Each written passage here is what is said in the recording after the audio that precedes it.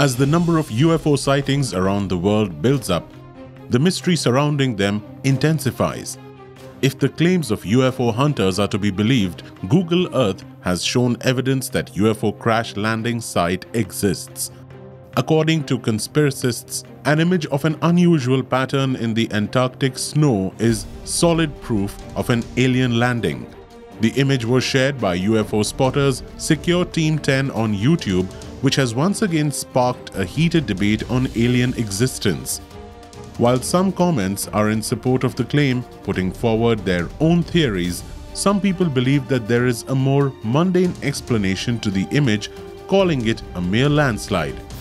More than 13,000 people have watched the YouTube post, which shows the scene in South Georgia Island near Mount Paget, which has a population of 20.